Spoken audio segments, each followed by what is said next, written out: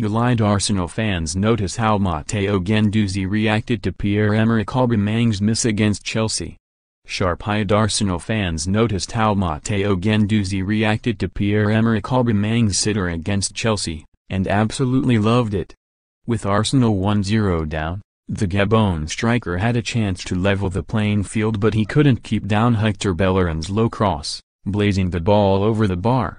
A minute later, and Alvaro Morata went down the other end and scored.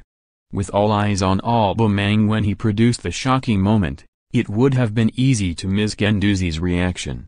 The 19-year-old, who joined this summer from Lorient for £7 million, dropped to his knees and began pounding the Stamford Bridge turf.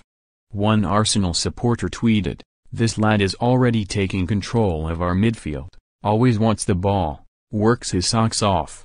Great potential." Another fan posted, "Still only 19 years old and hasn't even been with us for long, but he's already putting all the senior players to shame. How embarrassing is that?"